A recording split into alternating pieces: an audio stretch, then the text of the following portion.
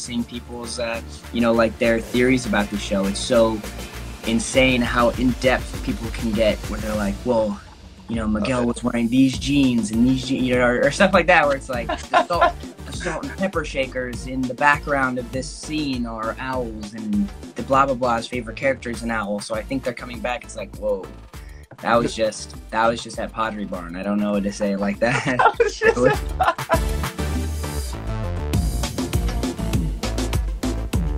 How are you? Everything's fantastic over here. Awesome. I'm glad to hear it. It looks nice in LA. Yeah, man. Where are you at right now? I'm in Atlanta, Georgia. So it's not that nice 70-degree t-shirt weather, but it's still pretty nice, I will say. Very, very cool. What are you up to in Atlanta? Just filming Nice. in Atlanta. But today I had off, so I'm glad that we were able to make this happen. Yeah, man. Me too. This is a long time coming. We got almost 10,000 fans in the building, so very exciting. I know they have a lot of questions. I have a lot of questions. But I think first we got to take it back to the beginning. You're a native Angelino. Is that correct? Born and raised, spent my whole life out here, or I guess out there. Yeah. I don't know. It feels a little weird to be out in Atlanta for a few months and be, here and there. But Los Angeles is definitely my home. It's my one and only home for sure. Yeah, man. What was it like? Kind of, obviously, entertainment's big in LA. What was it like, kind of growing up and transitioning at such an early age into the acting? I think I was fortunate enough to have grown up most of my life in Los Angeles and have people around me, but I think more so my family, my parents, who really had my best interest in mind and kind of made it a possibility for me to be in the acting industry. I think they had to make a lot of sacrifices, and I'm super appreciative for that. But Los Angeles, I think, something that is a little interesting is, you grow up in Los Angeles, but a lot of times Hollywood feels so far away. It feels like such a distant, like not even just location wise, but just the idea of being able to get into the acting industry feels so far away for a lot of people. So, I hope that in time that can be more accessible because I feel like there's a lot of favoritism in this industry. And I think getting the opportunity to be on a show like this is great and all, but it doesn't really mean much if I'm not opening the door for other people, other Latinos, other people of color. So I think that's the most important thing for me. That's huge. And I know that's been a topic of conversation, especially recently, but it's nice for someone like you who's younger and coming up so quickly to have that mindset. It's a lot of times it takes a while to mature into that role, but I feel like you starting out now at this age is going to be very powerful for those who are trying to follow in your footsteps. So hopefully, you can only hope. All right, so obviously everybody wants to know, we got to talk about the Cafecito series, but before we get to that, everyone wants to know about Cobra Kai. I guess first, there's been like 1,000 questions. I'm trying to get through all of them. First, I'm also from LA, and so I grew up, like you said, I know what this weird entertainment thing is like. And like you said, Hollywood does seem so far away. But because I grew up sort of, my mom was a screenwriter, and so I grew up watching a lot of movies. And Karate Kid was one of those movies, one of those series of movies that I saw as a kid and just kind of fell in love with. What was it like? Did you feel a lot of pressure, in this reprisal of such an iconic series? And how was the preparation for such an iconic role that you now have? I think honestly there wasn't a lot of pressure at first, just because we didn't really have an audience. There was not really any expectation. There was no bar to fulfill. So we were kind of just making the most with a show that, looking back on it, was a very culty show. When we were on YouTube, the show felt big and the show felt like we had found its home. But it wasn't really until, that first season dropped on YouTube that we realized, like, oh crap, a lot more people than we thought, were interested in this. And I'm super appreciative that, YouTube gave us that platform to kind of, find our footing. And now, moving to Netflix, it's just so many more eyes are being put on the project, and it really is like night and day. But with that being said, I think our show still wants to do the same thing. You know, we've moved platforms, but I don't think the show changes at all. I think it still maintains that heart, that serialized kind of, you know, format, and really just trying to do what it does best, which is bring back this continuation of this story of, you know, Daniel and Johnny without making it too corny. I think it can be corny in some places, but I think it needs to be. I don't think there's any way to make this a super, super serious show, you know? Yeah, I agree. I think those moments, those quote unquote corny moments you're talking about, are actually really endearing and like contribute to why people like the show so much. I know when it came out on Netflix, I watched almost both seasons in one day. I was like, I was like zombie falling asleep, like, oh, just one more episode. It's that kind of show, man, where you just want to know what happens. And I think in this viral age that we live in, it's easy to get those cheap laughs or those cheap thrills, but it's hard to carry out an entire series where you're keeping a captive audience. So kudos to you. What was the training like? A lot of people want to know what training you went through to do that role, and how many, like, what stunts did you have to do? Did you ever get hurt? Like, what was that like? The training regimen, I would say, up until this year for our 4th season was pretty consistent. Like, I would say we usually have a month of training before we go out and film, and then maybe 2 or 3 days of training while we're out in Atlanta. This season, we're training every day we're not working, which definitely makes it a little bit harder. But I think now, as everyone's getting older, you know, I started the show, I just turned 16. So, you know, wow. And now I'm about to be 20. So seeing everyone grow over time, I think our priorities, you know, while maybe seasons 1 and 2, I was, you know, playing video games any second I could when I wasn't filming. Now it's kind of like, now we go to the gym, or now we go rock climbing or ride our bikes and stuff like that. So I think you start to see and food obviously is a huge portion. That's probably the hardest part, actually.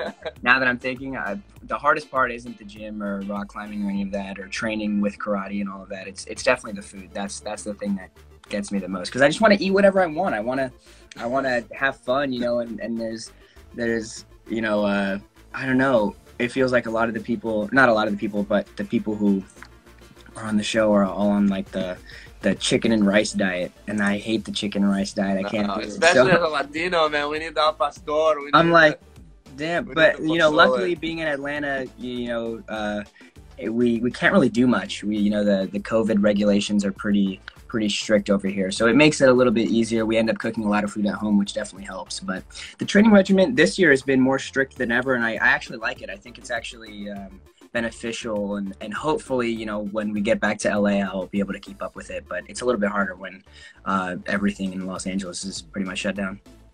Definitely. So you're shooting season 4 in Atlanta as we speak. Yes. Wow. Yes. What is do you notice any difference between sort of when you started and now, and how does another question we got was the cast dynamic, you know, like what is it like forming these close bonds with all your castmates, and how has that relationship evolved over time? Yeah, I think, you know, it's something that was super fortunate filming the show, is that we really did connect on a family level from the get-go. There wasn't any sort of hesitation when it came to getting to know each other. I think, and a lot of that comes from, we didn't know anybody else in Atlanta. It wasn't like we, you know, when we weren't filming, it was like we were at home alone. So it really, I think, made the process of getting to know each other come and go much quicker, just because we're like, well, it's the weekend. I don't want to sit at home alone. Let's hang out with some of the other people on our show. And I think for that reason, it made it, you know, after the first season, it felt like we were all a family. You know, going into our 4th season now, I'd say the biggest changes really just have to do with COVID. We have to be a lot more careful. So that means, you know, fortunately, I get to live with some of the guys from the show, but I think if it wasn't for that, I might go crazy. I really can't. It's already hard enough, you know, living alone in LA and, you know, seeing my friends and stuff like that. But I think filming a show where you can't really go out much, I think it would be much harder. But, you know, it really is a family, and I'm really you know, appreciative and grateful that we really, like, I can't think of a person on our show who we don't get along with. So I think that that's super rare, and I think that that's something that we don't take lightly. And we're like, all right, this is like, we got a good thing going on. Let's not ruin this. Definitely. All right, we literally have over 500 questions. Let me just make sure I'm not missing anything. Oh, this is probably the most popular question. Oh man. Before we jump off of Cobra Kai, is what was your favorite scene to shoot and why? Oh man, my favorite scene to shoot. You know, I feel like any of the scenes, you know, the season 1, all of those scenes with Johnny, I feel like were probably some of my favorite. Just, you know, the dynamic between Johnny, this guy who really had a bad, he had a bad run with his own son, so he's kind of finding that in Miguel, and Miguel, who didn't really have a father, but is looking for that in Johnny. I think, you know, provides for some pretty funny rapport between the two of them. I think they're a funny duo, and I think, you know, in season 3 we see even more of that, and in season 4 it's just going to take that to a whole new level, which I'm super excited about. But, you know, I guess my favorite one scene is probably the scene with Johnny when we're in this burger shop and he's talking about, you know, I didn't really have a great relationship with my son when he was born, and I don't want to fuck this up with you, so let's if I'm kind of working through this, and I know you're working through this, so, but I just want you to know that I appreciate you. And I think that's probably my favorite scene, because there's not really a lot of, like, I feel like for Miguel, at least, it's a lot of, there's a lot of drama within the kids and themselves, so having, you know, some nice time with the adults on the show is those are always pretty fun. Yeah, actually, I know exactly the scene you're talking about. It was very, very touching scene. And it made me think about, you know, my relationship with my dad. And I don't know, I think it is very personal for a lot of people, which I think, again, is why that show is so successful, because you're representing, not only culturally are you representing a lot, but emotionally and sort of spiritually. I think karate, you know, I had never been interested in karate before watching Karate Kid, and then reinvigorated that interest with Cobra Kai, you know, because I hadn't seen the movies in a minute.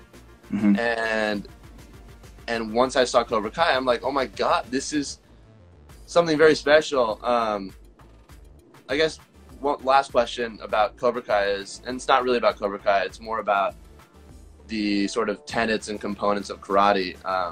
What's the best takeaway that you've gotten from that karate training, or just from the overall kind of ethos of karate? I think it's just that to have patience, you know, good things take time. And I think, you know, in the day where everything is so easily accessible, everything's on your phone, you can, you know, with the push of a button, you can buy anything. I think, like, there's something so rewarding about training karate, and, you know, at the end of the month or at the end of the week, finally being able to do a move that you weren't able to do or stuff like that. Like, it's so much more fulfilling than just being like, oh, I can't do this, boom, there we go. Like, I think that the biggest thing that karate has taught me is just to be patient, and that, you know, it's okay to not be the best at everything, but there's things that you can not be the best at, but that just means that you have to work on them. And I think, you know, going into this 4th season, I've learned more than ever that, you know, it's okay to not be great at everything. And, you know, to kind of, I think that that's something super important. Like, everyone has flaws, and everyone has things that they're not great at, and everyone has things that they're super great at. Like, there's things that, you know, Tanner's super great at that I'm not great at, and there's things that I'm great at that Jacob's not, you know what I'm saying? So I don't think, you know, you don't have to be the master of everything. You can be good at the stuff that you're good at, and you know, yeah, I'd say that's it. Word. Okay, now a couple things. I went through your Instagram, and I noticed there's a big transformation between Cobra Kai Xolo and like out on the street. Just myself. Yeah. Which I like both. I mean, one's a little bit more like clean cut, goody two shoes, and the other one you're like Xolo Godfather over here. The long hair, the beard. Yeah, it was fire. And to be honest, I fluctuate between the two also. So I'm wondering, do you have a preference? Obviously, you know, I think you like the long hair when you're chilling on your own. But long hair, short hair, facial hair, no facial hair. I think, you know, the funny thing about working on this show is that right before I'd went on the audition for Cobra Kai, I'd shaved my head. So I attribute Miguel having short hair for me just going into that audition with like I had my super long hair for my whole life, basically, up until and then I did that audition and I just shaved my head, and I feel like maybe if I had gone into that audition with long hair, Miguel would have had long hair. But it's kind of you know, what's happened has happened. But 100% when I'm not filming, I love to have the long hair. The short hair and just the short facial hair and stuff like that, especially as I get older, like there's days where we have to shave twice a day and whatnot. So kind of when we're not filming, I'm like, I'm done with this. I'm not cutting my hair, I'm not shaving my face. Like, get the razor out of my face. Yeah, I'm going full incognito. I'm not, you know, and I think it definitely helps. Like I've learned to appreciate kind of privacy over quarantine, and as this show has gotten the chance to get into so many new faces, it's there's something nice about, you know, having the long hair and the beard. And I wear glasses. Well, I guess now I have contacts, but I used to wear glasses. So like having that sense of privacy and the ability, because I really can't imagine what it would be like if there was no quarantine and all of this was happening when everyone was out and about. Like I really do value being able to go out and have dinner with my family, or going to, you know, ride a bike somewhere, going on hikes and stuff like that. And I feel like that might not have been the case had there not been a quarantine, and had I have super short hair and look like my character all the time. And I think it also makes it helpful to kind of differentiate between, you know, I feel like unfortunately people get like, what's the word for it, associated with their characters so easily. Like the fact of the matter is that at the end of the day, Miguel is a character, and I'm, you know, and while we are similar in a lot of ways, we're also different in a ton of different ways. So yeah, I think it makes it a little bit more helpful to people so that people can be like, all right, this guy is more than just this character on Cobra Kai, or and kind of develop their own opinions about me as a person, rather than just being like, oh, it's the kid from Cobra Kai, you know? Wait, you're not like that in real life? Wait a second, what? You know what I'm saying? So I do know. I mean, I think that's such a great point, and a lot of people forget, because again, that just speaks to your acting, that you're such a I think I don't think it necessarily speaks to the acting, just because I feel like, you know, at the end of the day, like I think it just kind of speaks to how, you know, like I was saying earlier, like how distant Hollywood feels to a lot of people, and how how it's a little bit hard. And I think even with like the adjustment with social media, having this whole new following has been a little bit difficult, just because you start to really see that, like, unfortunately, like at the end of the day, like having this new following, you're definitely like a personality. And as much as I wish that I could distance myself from that, you start to see how many more people are like, oh, I love you, I like, oh my gosh, da-da-da. When at the end of the day, it's like, well, like, you don't know me. And I think that's kind of hard, and it might come off as rude, but really it's not. Like I mean this in the nicest ways, that like I don't know a lot of these people, so it's hard, like, you know what I'm saying? Like, I think it's one thing to love a character, like I love Shia LaBeouf characters, but I can't say that I love Shia LaBeouf. Like, I don't know the guy. I don't, you know what I'm saying? I can't say that. So I think that's probably been the hardest adjustment with all of this. And I hate to be like, oh, I have all these problems, or, you know what I'm saying? Because I feel like I'm definitely in a fortunate position to kind of sit here and talk with people like you and have this platform. But I think it's definitely a weird adjustment. Definitely. And I feel that. And I think an upside to that is, you know, I've seen on these comments already, despite the difficulty, you know, people are saying, you know, your characters inspired me to do karate, inspired me to be a better person, a more thoughtful, you know, there's all these things where even though they don't know you, I think they do share that personal connection, and it's improved their lives. So I think that part is awesome. I That think part's that awesome. I can totally get behind that. I can totally get behind, you know, even the, you know, I feel like all the characters on the show, you know, having that, like, I think that's what's nice about television, is that you can create scenarios that seem specific and that feel relatable, and that you can say, oh, I see a little bit of myself in Miguel, or I see some of myself in Johnny.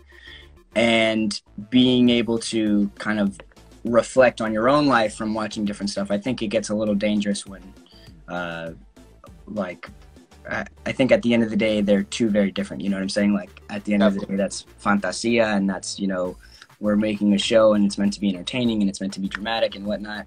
And I think, you know, there's a fine line, but I think it's been a great opportunity, and I'm glad it's, like, you know what I'm saying? Like, I'm glad that people are at least a little bit inspired by my character, and not like I'm not on some like Game of Thrones show where like murdering everyone and you're doing such a great job. I wish I was more like, you know what I'm saying?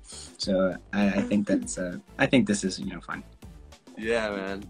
Okay, so I saw a post where a fan of yours compared you to different cats. Yes.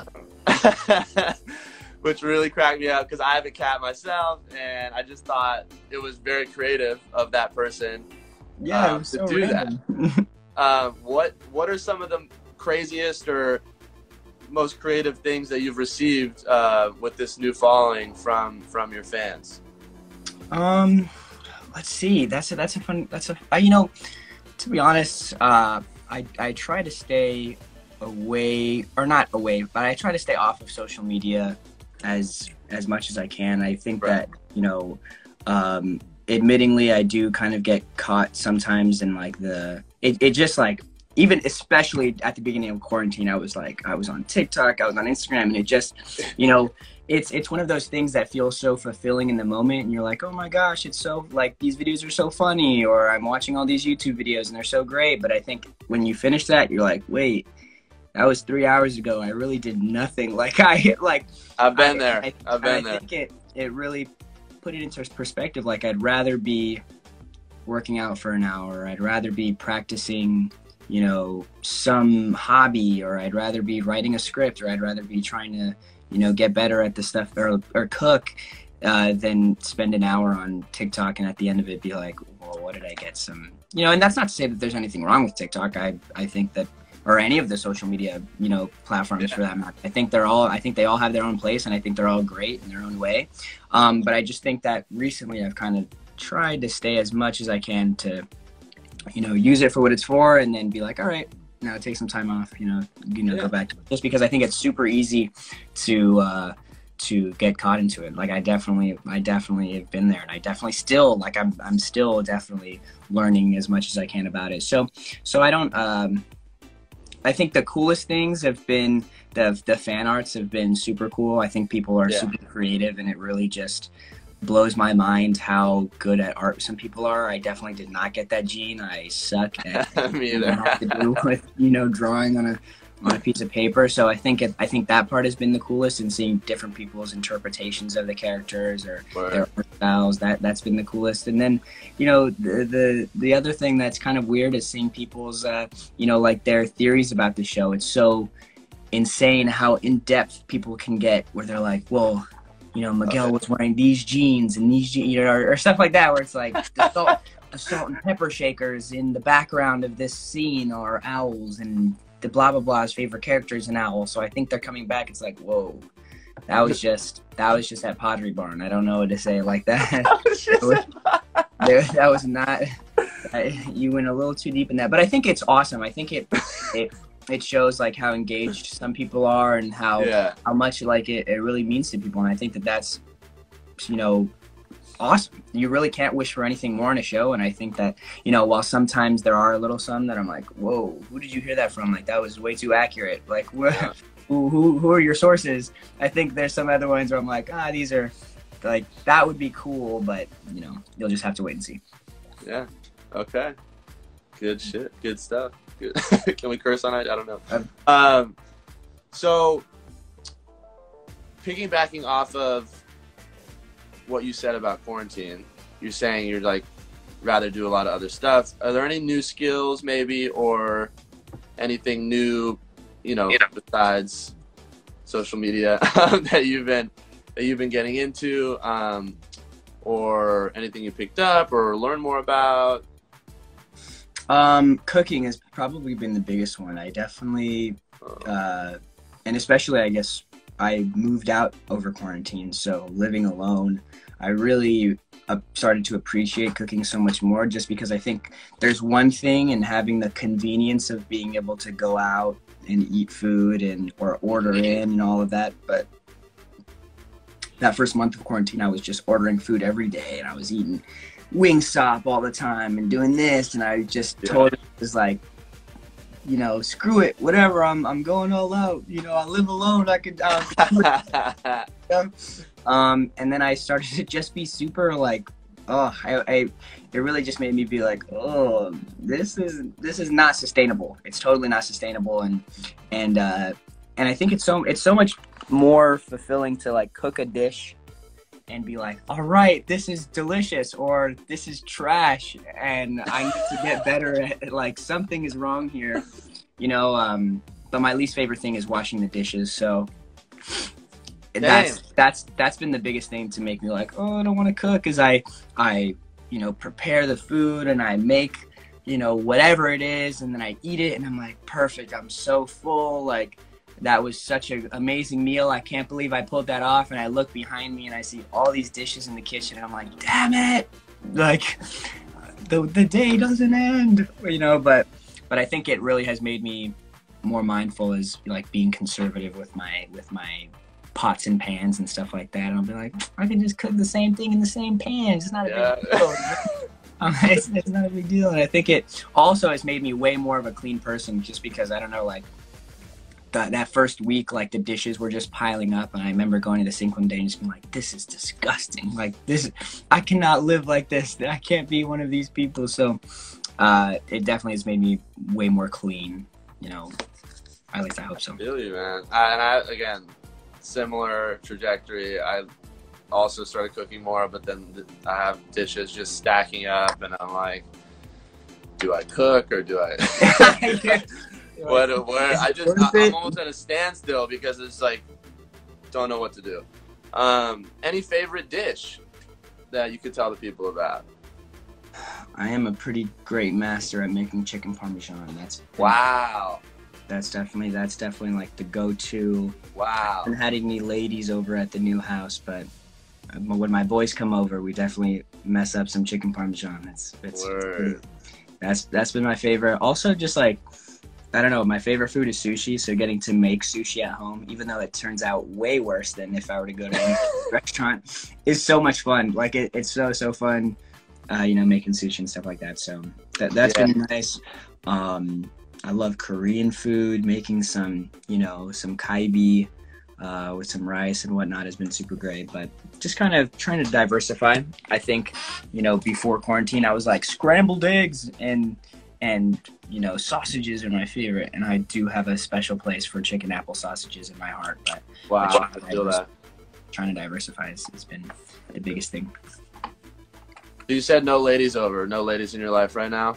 No ladies over, no. I feel like, I don't know, it's quarantine is hard, but also, like, it's being someone who fortunately gets to, like, go to Atlanta to film for 4 months and then get to go to this place for 4 months. It kind of provides for not the most stable, you know, like, it's kind of hard to build relationships and friendships over quarantine, just because you're like, unless you were my friend before quarantine, like, it's kind of hard to make new friends. Like, we're not hanging out in person. Like, yeah, there's FaceTime and Zoom and all that, but it's kind of like, I don't know. So I think, and it's just kind of easier. I think I'm at a point in my life where I'm like, I got my boys, like, you know what I'm saying? Like, I don't know. I think there's no rush. I feel you. And then lastly, we got to wrap up. Unfortunately, this has been amazing.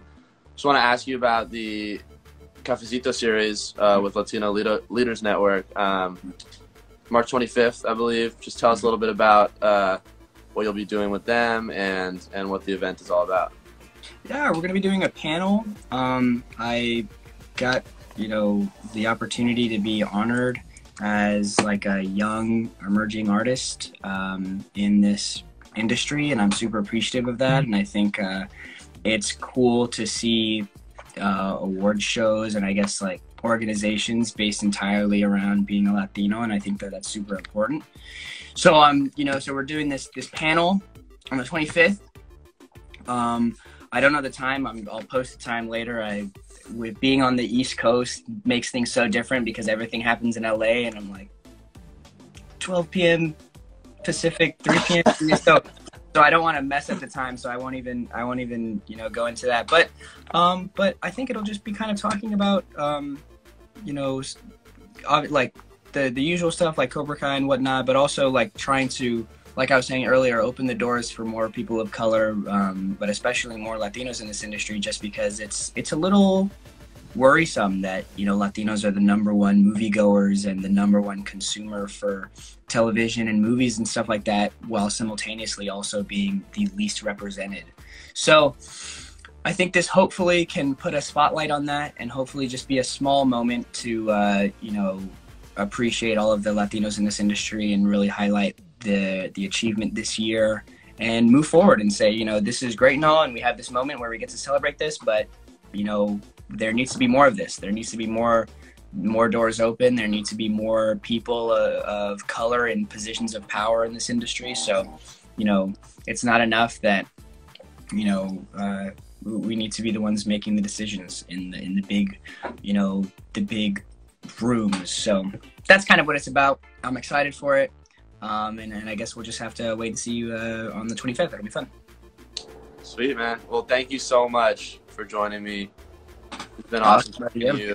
Thank you for having me. Yeah, man. Hopefully we'll get you in the studio when all this craziness ends and do a real chat. Make it happen. Make it happen. All right, by the way, have a great day, man. Okay. You too. Thanks.